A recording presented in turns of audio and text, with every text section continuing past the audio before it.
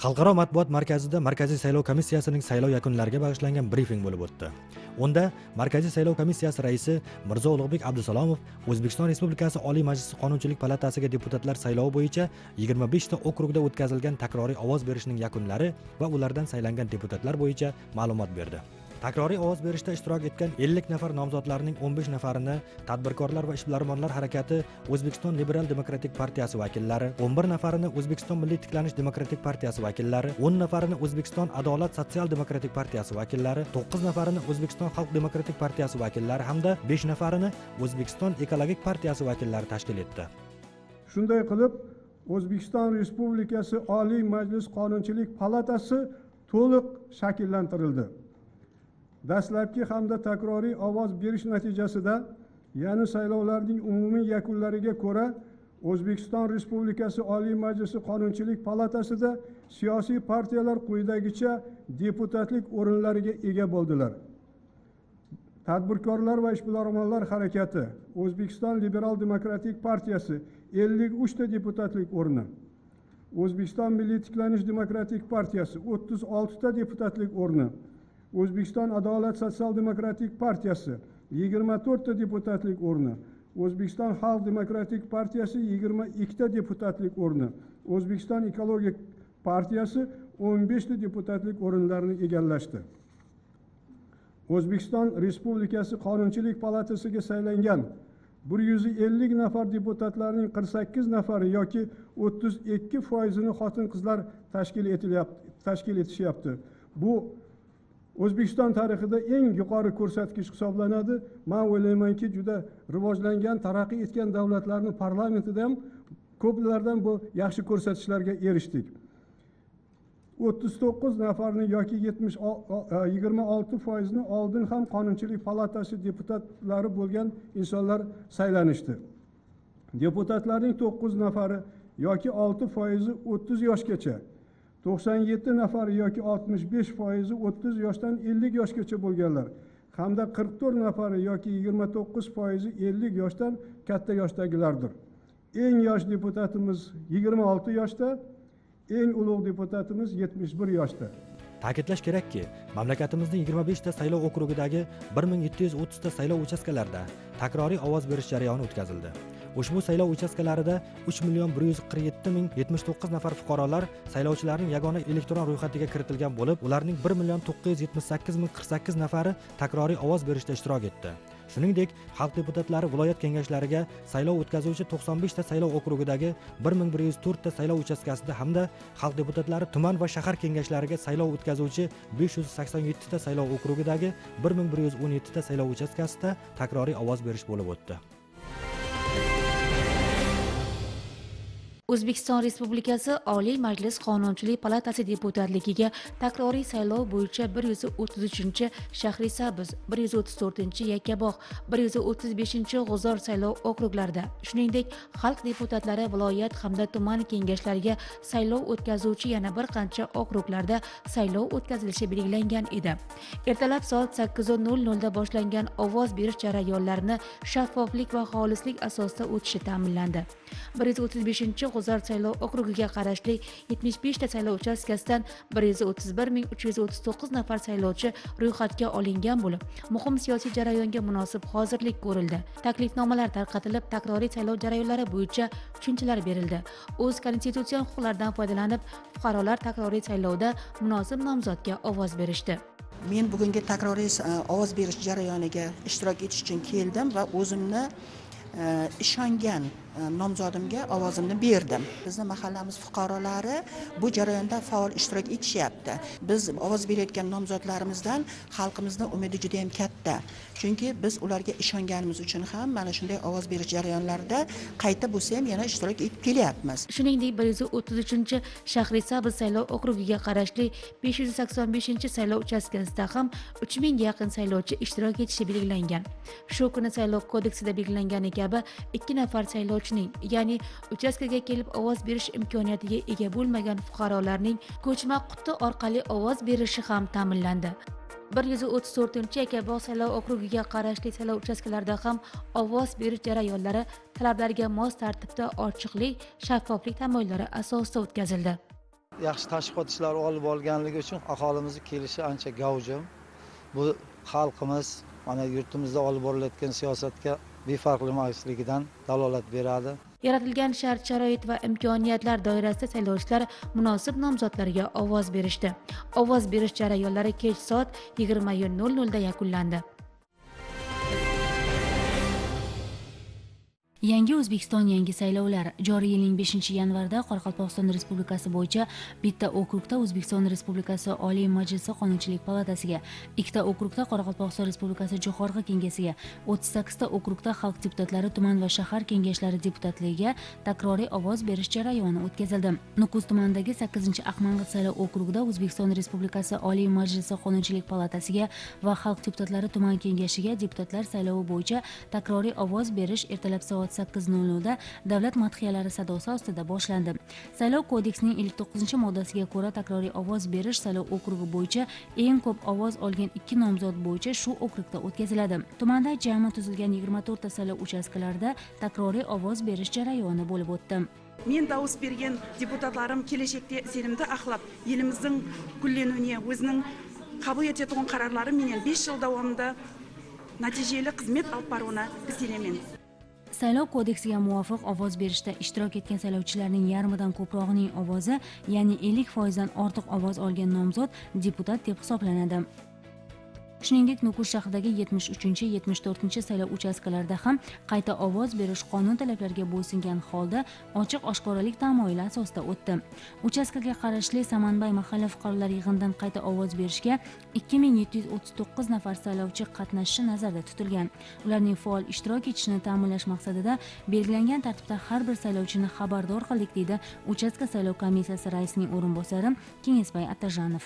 Samanbay xalqында 4365 qabul жасайды. Solardan 2739'u qayta da'vos beruvga tizimga olingan. Endi buna qatnasholmaydigan nagradlar bo'ladi. Baqlavchilar bilan birga komissiya a'zolari ko'chpeli yashikdan borib da'vos olib o'tiramiz.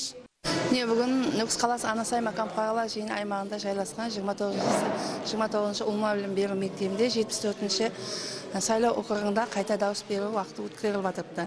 Міне бұл жердегі сайлауға аймақ бұқаралары әммесі өздерінің қалеулері менен өздерінің мінетіне жүкленген ямаса тізімде тұрған депутаттар сайлау уақытына келіп жатырды. Мен де өзімнің конституциялық құқығымнан пайдаланып сайлауға келдім. Бүгінгі сайлау қайта дауыс беру уақыты жүдә әділ өткеріліп жатырды. Әмме мүмкіншіліктер жаратылған сайланacak депутатларымыз халықма үшін өздерінің қызметлерін аянбай береді деп ойлаймын.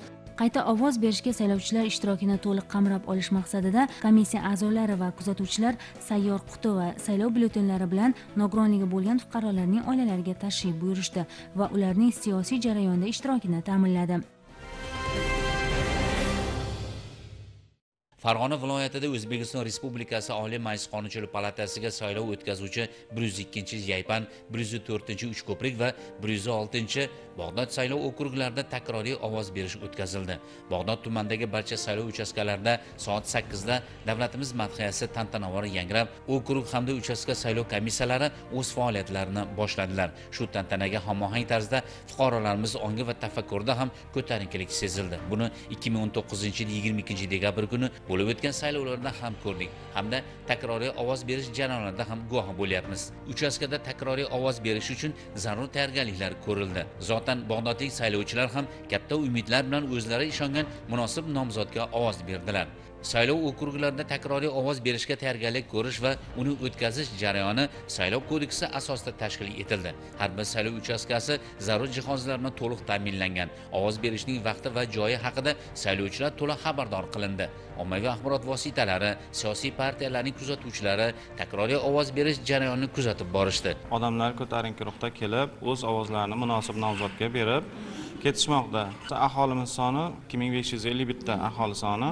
Bo'lib o'tayotgan saylovlar xalqimizning demokratik huquqlarini foydalanishda nechog'lik ahamiyatga egaligini ko'rsatib turmoqda bugun. Albatta mamlakat hayotidagi siyosiy jarayon saylovlarda eng munosiblar saylanib, yurtimiz kelajagi, xalqimiz farovonligi uchun xizmat qilishga xalqimiz katta umid bildirmoqda. Davlatimiz rahbari tomonidan ijtimoiy, ma'naviy, ma'rifiy sohalardagi ishlarni yangi tizim asosida yo'lga qo'yish bo'yicha 5 ta muhim tashabbus ilgari surilgan edi. Mazkur tashabbusning 5-inchisi xotin-qizlarning bandligini oshirish va ularni ish bilan ta'minlash hisoblanadi. Bu esa albatta jamiyatda ayolga berilgan e'tibor, ularning huquq va manfaatlarini kafolatlanishning yorqin isboti bo'ldi. 2019-yilning 7-martida Prezidentimiz xotin-qizlarning mehnat huquqlari kafolatlarini yanada qo'llab-quvvatlashga oid chora-tadbirlar to'g'risidagi qarorni imzoladi. Bu huquqiy hujjat esa mazkur yo'nalishdagi ishlarni tizimli amalga oshirishda muhim o'rin tutdi. Qarorga asosan respublikaning barcha hududlari qatori Buxoro viloyatida ham xotin-qizlar qo'mitasi huzurida xotin-qizlar tadbirkorlik markazi tashkil qilindi. Markaz asosan uyda o'tirgan, bola parvarishida bo'lgan ayollarni, ishsiz, ijtimoiy himoyaga muhtoj ayollarni, nogironligi bo'lgan ayollarni bepul o'qitadi va kasb va hunarga o'qitish bilan birgalikda ularni bandligi bilan ta'minlashda amaliy yordam beradi. O'tgan davr mobaynida Xotin-qizlar tadbirkorlik markazi, viloyat bandlik boshqarmasi, hunarmand uyushmasi, markaziy bank, mahalla fuqarolar yig'inlari mutaxassislari bilan birga qator tadbirlarni amalga oshirib kelmoqda. Jumladan ishbilarmonlik faoliyatini boshlayotgan xotin-qizlarga boshlang'ich tadbirkorlik bilimlarini berish, o'z tashabbuslari bilan tanlagan tadbirkorlik yo'nalishlarida imtiyozli kredit olishlari hamda bandlik muammolarini hal etishda amaliy yordam ko'rsatib kelmoqda. Men ham tadbirkorlik markazida o'qib 30 million kredit olib, mana bugungi kunda mashinkalar olib, ishsiz xotin-qizlarimizni ish bilan ta'minlab va yoshlarimizni shu kasbga yo'llantirdik. Uyda o'tirib qolgan, ish qilib bila oladi, lekin qurbi yetmaydi kelishga. Mana nogiron bo'lsa-da, lekin qo'lidan shunaqa hunarlari keladi. Mana shularni ish bilan ta'minlash ishimizda rejasi bor. 2019-yilda 938 nafar ayollar turli tadbirkorlik yo'nalishlarida o'qitilib, ularga imtiyozli sertifikatlar berildi. Xotin-qizlarni qo'llab-quvvatlash jamoat fondidan 264 nafar ayollarga imtiyozli kreditlar olishda amaliy yordam ko'rsatildi. 197 nafar murojaat qilgan tadbirkorlarga mini texnologiyalar olishlari va o'z tadbirkorlik faoliyatlarini kengaytirishi uchun yaqindan ko'maklashildi. Jondor tumani Qavchin mahalla fuqarolar yig'inida yashovchi Mohinaboni Jo'rayeva ana shu ezgu maqsad ortidan harakat qilib 2019-yil xotin-qizlarni qo'llab-quvvatlash jamoat fondidan 30 million imtiyozli kredit olgan edi. Berilgan kreditga esa tikuv mashinalarini xarid qilgan. Bugun faoliyatini jadallik bilan rivojlantirayotgan tadbirkor hamyurtimizning tikuv sexida o'ndan ortiq qavchinlik xotin-qizlar ish o'rniga ega bo'lishgan. Albatta, tashabbuslar ortidan keladigan muvaffaqiyat nafaqat tadbirkorning o'zi uchun, balki uning atrofidagi ishsiz insonlarning bandligini ta'minlashga ham hissa qo'shadi. 2019-yilda boshlangan maqsadli qadamlar 2020-yilda ham to'xtab qolmaydi, balki 5 muhim tashabbusning asosiy bo'g'ini xotin-qizlar bandligini ta'minlash orqali ularning ishsizlik bilan bog'liq muammolari hal etilishi uchun muhim asos vazifasini o'taydi.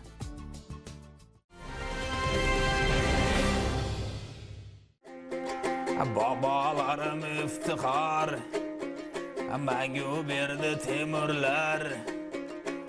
Ulardan bizga meros muqaddas ona diyor. Siz tasvirda ko'rayotgan harbiy xizmatchilar mamlakatimizning turli hududlaridan yig'ilgan.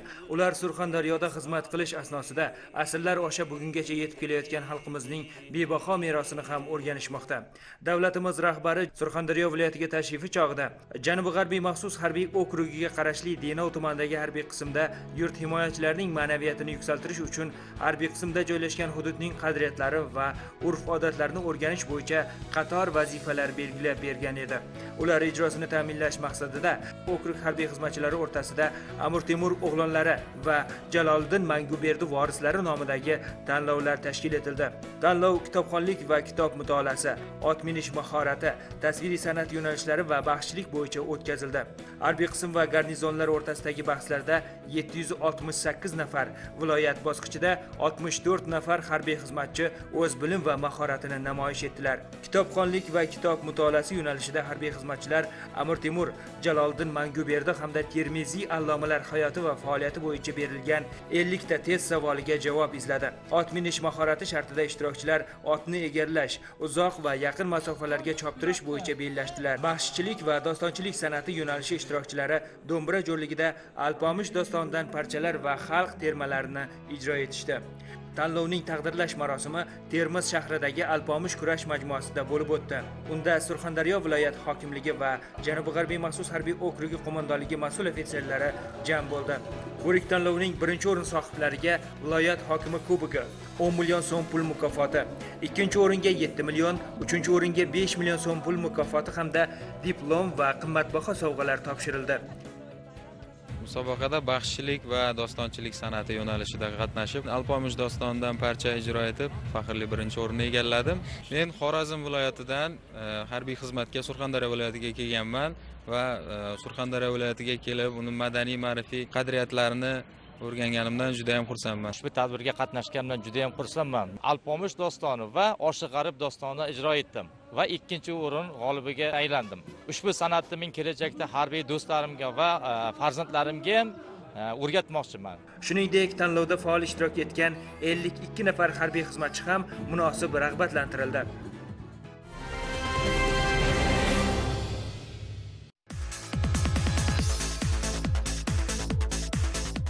Professional jangovar shaylik, mustahkam ruhiy iroda harbiydan talab etiladigan asosiy shart. O'zbekiston Respublikasi Milliy gvardiyasi Andijon viloyati boshqarmasi harbiylari taktik mashg'ulotlarni oshirishga jiddiy e'tibor qaratishadi. Har qanday vaziyatda, har qanday sharoitda ham pozitsiyani qo'ldan bermay harakatlanish to'g'ri va aniq qaror qabul qilish uchun harbiyga birgina jangovar kuch kamlik qiladi. Buning uchun u ruhiy quvvatga, ma'naviy salohiyatga ham ega bo'lishi zarur. Shu bois ham harbiylarning tafakkurini boyitish maqsadiga qaratilgan turli sohalarga oid bilimlar o'rgatilib kelinmoqda. Darvoqe, xorij tillarini o'zlashtirishga qo'yilayotgan talab ham yuqori.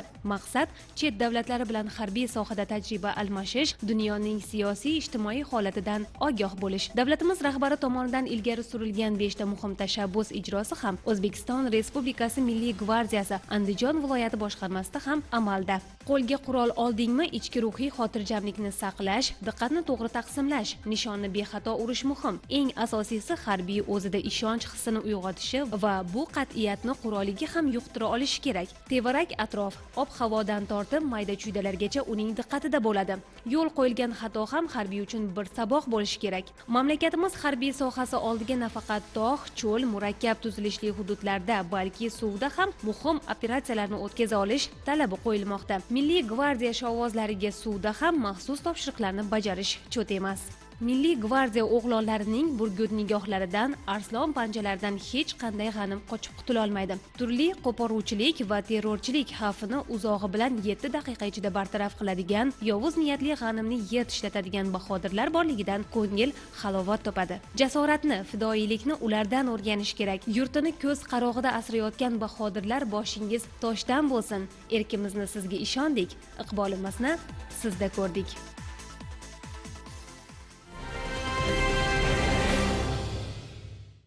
Farg'ona viloyatining Farg'ona tumanida Yangi yil arafasida ko'plab madaniy maishiy binolar qurilib foydalanishga topshirildi. Bugun tumandagi Xushmanzara Shahmardon qishlog'i bayram og'ushida. Qishloq ahli yangi 2020-yilni o'zgacha tayyorgarlik bilan qarshi oldilar. Qishloq hududida joylashgan oromgoh binosining qayta ta'mirlanib, sog'lomlashtirish maskaniga aylantirilishi farg'onaliklarga, Shahmardon ahliga bayram tuhfasi bo'ldi. Zamonaviy me'moriy yechimda qayta rekonstruksiya qilingan pansionatning ochilish marosimida ishtirok etganlar viloyatda turizm rivojlanayotgani, chet ellik mehmonlarning Farg'onaga, ayniqsa Shahmardon qishlog'ining xushmanzara tabiatiga qiziqishlari katta ekanligini e'tirof etdilar. 200 o'ringa mo'ljallangan zamonaviy sihatgoh farg'onaliklarga xizmat qilishini, turizm rivojlanishida muhim omil bo'lishini ta'kidladilar. Tekrar Farg'onada olmak çok güzel. Biz Farg'ona viloyati hokimining taklifiga binoan Shohmardonda turizmni rivojlantirmoqchimiz. Asosan 3 bosqichli loyiha qilganmiz. Shohmardonda mart-aprel oylarida Markaziy Osiyo bo'yicha katta festivalni o'tkazishni mo'ljallayapmiz. Bizning asosiy maqsadimiz Shohmardon turizmini butun dunyoga targ'ib qilishdir. Tog'lar qo'yinida joylashgan sihatgoh binolari qisqa fursatda ta'mirlandi. Qurilish, ta'mirlash ishlarini bajarishda sifatga alohida e'tibor berildi. Bu ishlarni 296-ko'chma mexanizatsiyalashgan kolonna bunyodkorlari olib bordilar.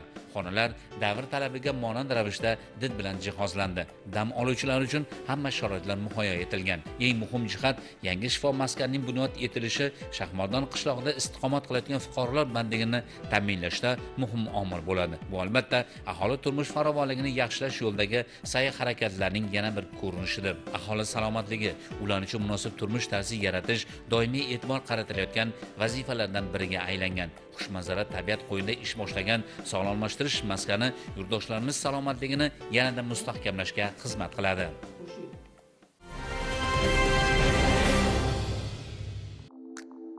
Axborot va ommaviy kommunikatsiyalar agentligida Sog'liqni saqlash vazirligi tomonidan nogironligi bo'lgan shaxslarga alohida e'tibor, nogironlikni belgilash tartiblari va yaratilayotgan imtiyozlar mavzusida matbuot anjumani tashkil etildi. Tadbirda soha vakillari tomonidan o'tgan 3 yil mobaynida yurtimizda yolg'iz keksalar va nogironligi bo'lgan shaxslarga tibbiy ijtimoiy xizmat ko'rsatish yo'nalishida olib borilgan islohotlar va ularning samaradorligini ta'minlash borasida amalga oshirilgan ishlar haqida ma'lumotlar berildi. Shuningdek, ayni vaqtda nogironligi bo'lgan fuqarolarning jamiyatda faolligini ta'minlash borasida ham yechimini kutayotgan muammolar borligi e'tirof etildi. Eski nogironlik ma'lumotnomalarida shu mehnatga layoqatsizlik yozilgan holatlar ko'p uchradi. Biz ularni topib iloji boricha almashtirishga harakat qildik va buni yechimini topish bo'yicha inspeksiyani buyrug'ini chiqarib butun respublikaga tarqatdik. Eski namunada o'sha mehnatga layoqatsiz deb yozilgan spravkalarni olib kelsa, tibbiy mehnat ekspert komissiyalari tomonidan uni mehnatini O'zbekiston Sog'liqni saqlash vazirligining davlat sanitar vrachini o'zi qo'llanmasi bor bizda. Erta nogironlik bo'lgan shaxslarni ratsional ishga joylashtirish metodikasi bor. O'sha yerda aniq va lo'nda ko'rsatilgan. Har bir kasallikda qaysi kasallik, nogironlik kelib chiqish qaysi guruhda, qaysi lavozimda, qaysi ish turida ishlash mumkinligi ko'rsatib qo'yilgan. Endi Vazirlar Mahkamasining 195-sonli qarorida ko'rsatilishi bo'yicha mehnatning layoqati 1 va 2 va 3 darajada buzilishi ko'rsatilgan. 2 darajada buzilishi bu maxsus yaratilgan sharoitlarda ishlashi mumkin bo'lgan guruh kiradi. 3 darajalik layoqatda buzilgan bo'lsa, u tibbiy mehnat ekspert komissiyalari tomonidan bu ishda yoki shu boshqa ishda ishlashi taqiqlanadi. U taqiqlashning sababi o'ziga yoki atrofdagilarga xavf tug'dirishi mumkin yoki sog'ligini og'irlashtirishi mumkin bo'lgan hollardagina faqat biz ularni mehnatga layoqatini cheklab beramiz. Qolgan davrda mehnat layoqati cheklanmaydi. Bundan tashqari nogironligi bo'lgan shaxslar uchun qulay sharoitlar yaratish, ularga berilayotgan dorilar hamda protez ortopediya buyumlarining sifatini muntazam ravishda nazorat qilish ham yaxshi yo'lga qo'yilmagani. Qolaversa, bu borada joylarda malakali kadrlarning yetishmasligi tizimda bir qator muammolarni yuzaga keltirmoqda. Bugungi kunda O'zbekiston Respublikasida birinchi marta nogironligi bo'lgan shaxslarning huquqlari to'g'risidagi qonun ishlab chiqdik. Bugungi kunda Oliy Majlis Qonunchilik palatasida birinchi o'qishda o'tkazildi. Xudo xolasa, mana shu qonun qabul qilinishi bilan Vazirlar Mahkamasini tibbiy ijtimoiy ekspertiza tizimini tubdan takomillashtirish chora-tadbirlari to'g'risidagi qarorini tasdiqlatib oladigan bo'lsak, mana shu timekdagi mana ko'p salbiy omillarga yo'qotgan chek qo'ygan bo'lardik. Unda nogironlik belgilari aniq bo'lib turgan odamlarda 4 oy, 5 oy bansa sudramasdan nogironlik guruhini belgilab berish kerak. Qisqa muddatlarda qo'li yo'q, oyog'i yo'q, ko'zi yo'q bo'lsa, ertaga buni har yili buni ekspertiza qilib nima odamlar maza ko'rishi mumkin. Shuning uchun mana shu narsalarga chek qo'yish bo'yicha aniq ko'rsatmalar bor. Shu hujjatlarda chiqqandan keyin biz uni amalga oshirishga harakatimizni qilamiz. Nogironligi bo'lgan shaxslarning huquqlari va qonuniy manfaatlarini ta'minlashning sifat jihatdan yangi bosqichga chiqarish, shuningdek, nogironlikni belgilashning zamonaviy uslublarini joriy qilish, ular uchun qulay va maqbul muhitni ta'minlash, ko'rsatilayotgan tibbiy ijtimoiy xizmatlar samaradorligi va natijadorligini oshirish maqsadida Sog'liqni saqlash vazirligi tizimidagi tibbiy maslahat va tibbiy mehnat ekspert komissiyalari faoliyati qayta ko'rib chiqishni maqsad qilgan mutasaddilarning sa'y-harakatlari ko'pchilikni mamnun etishi tabiiy. Boisi yuqorida aytib o'tilgan ko'plab muammolarning yuzaga kelishida ayni shu jihatlar muhim omil sanaladi. Shu o'rinda mutasaddilardan mazkur masalaga ham e'tibor qaratishlari maqsadga muvofiq hisoblanadi. Ma'lumki, ayni vaqtda davlatimiz tomonidan nogironligi bo'lgan fuqarolar hamda ularni parvarish qilayotgan insonlar uchun bir qator imkoniyat va imtiyozlar yaratilmoqda. Biroq shunga qaramay, aholi gavjum joylarda tilanchilik bilan shug'ullanayotgan nogironligi bor insonlarga ko'p bora guvoh bo'lamiz. Achinarlisi, oramizda bugun ularning ortidan yaxshigina tijorat ishini yo'lga qo'ygan qo'shtirnoq ichidagi tadbirkorlar ham bor shekilli. Xo'sh, bugun bir qator imtiyoz va imkoniyatlarga ega bo'lgan bu insonlar nima uchun bunday faoliyat bilan shug'ullanishmoqda? Muxtasar aytganda, mazkur masalada soha vakillari tegishli tashkilotlar bilan hamkorlikda ish olib borsalar, maqsadga muvofiq bo'lardi. O'zbekiston Respublikasi Prezidentining 2018-yil 12-oktyabrdagi O'zbekiston Respublikasida xalq tabobati sohasini tartibga solish chora-tadbirlari to'g'risidagi qarori sohani har tomonlama rivojlantirishga xizmat qilmoqda. Yaqinda poytaxtimizda O'zbekiston Xalq tabobati assotsiatsiyasining 2019-yil yakunlariga bag'ishlangan hisobot yig'ilishi bo'lib o'tdi. Unda assotsiatsiya tashkil etilgandan to bugunga qadar qilingan ishlar sarhisob qilindi. Viloyat bo'limlar rahbarlari tayinlandi va kelgusida amalga oshirish lozim bo'lgan ishlar belgilab olindi. Bizni ustamizda belgilab berilgan asosiy masala, ya'ni O'zbekistonda faoliyat yuritayotgan tablarni reyestrini yaratish edi. Bugungi kunda mana shu reyestr ma'lum darajada shakllandi va bu reyestrga O'zbekistonda faoliyat yuritayotgan tablarni har birini ma'lumotlari kiritib borildi. Biz bugungi kunda ularni faoliyatini monitoring qilyapmiz, muvofiqlashtiryapmiz, nazorat qilyapmiz. Shu orqali ularni faoliyatini rivojlantirishga ma'lum darajada assotsiatsiya o'zining hissasini qo'shib kelmoqda. Ya'ni O'zbekistonda maqsad o'zbek xalq tabobatini rivojlantirish. Anjumanda xalq tabobatini rivojlantirish va takomillashtirish, dorivor o'simliklar hamda tabiiy vositalarning rivojlangan bozorini shakllantirishga ko'maklashish aytib o'tildi. Shuningdek, assotsiatsiya o'z a'zolarining faoliyatini muvofiqlashtirish orqali ularning umumiy manfaatlarini himoya qilish kelgusidagi muhim vazifa ekanligi ta'kidlab o'tildi. Assotsiatsiyaga a'zo bo'lgan xalq tabiblarining malakasini oshirish, ustoz shogirdlik an'analarini yanada rivojlantirish va ularning tajribasini oshirish kabi ezgu ishlar reja asosida kelishib olindi. Xalq tabobat assotsiatsiyasiga ota-bobolarimizdan qolgan ilmiy amaliy meroslarni qo'llab-quvvatlab shu kungacha olib kelgan tabiblarimiz ham bor.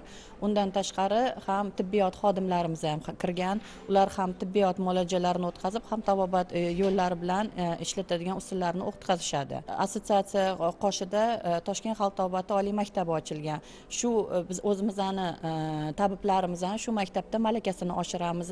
Darsni oliy toifali o'qituvchilar, tibbiyot xodimlari, tabobat xodimlari, botanika instituti, qishloq xo'jaligi instituti, sohani chuqur biladigan yetakchi mutaxassislarni jalb qilganmiz. Har bir tabibimizning o'zining yo'nalishi bor, lekin bu yo'nalish asosida ishlagandan tashqari tabibimizda bizada tibbiyot xodimlari bizga anatomiya fiziologiyadan dars berishadi. Undan tashqari qon tahlillari bo'yicha laboratoriyalarda biz muolajalar o'tkazib, shularni ko'rsatib, tabiblarimizni malakasini yanada oshirishga harakat qilamiz. Tadbir yakunida Xalq tabobati assotsiatsiyasi viloyat bo'limlarida faoliyat olib borayotgan tabiblar o'zlari amalga oshirayotgan ishlar xususida hisobot berishdi. Istiqboldagi reja va vazifalar belgilab olindi. Olib borilayotgan mazkur ishlar zamirida tibbiy xizmat iste'molchilari va keng jamoatchilik xalq tabobatiga o'z salomatliklarini asrashning muqobil bir yo'nalishi sifatida qarab kelayotgani sir emas. Shu nuqtai nazardan davlat aholiga tibbiy xizmatning u yoki bu tizimidan erkin foydalanishda tanlash huquqini yaratib berayotgani tabiiy holdir.